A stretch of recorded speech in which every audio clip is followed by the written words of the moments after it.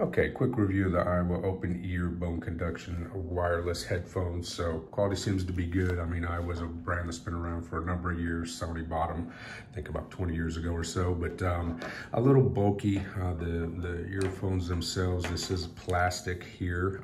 I do have a pair myself. Different brand, but I also paid $150 for them, but I do like the quality better. They're a little smaller. So this is a little bit large on the larger side, and it is plastic. Pretty simple. Got the charger right there, which is the C cable, which is what a lot of the units are coming with these days.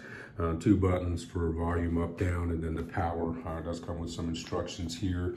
Obviously, these are designed not to go in your ears, but rest outside of them. A couple reasons you might want those. Maybe your ear canals are smaller. Maybe you just don't like maybe the earbuds bother you.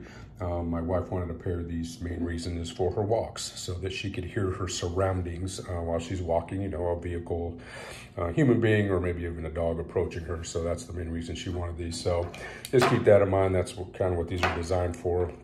So the quality obviously is going to be a little bit different than in-ear earbuds, but that's what maybe you use them at the gym so you can kind of hear what's going around you, walks, whatever. But you know, for under $40, not a bad product.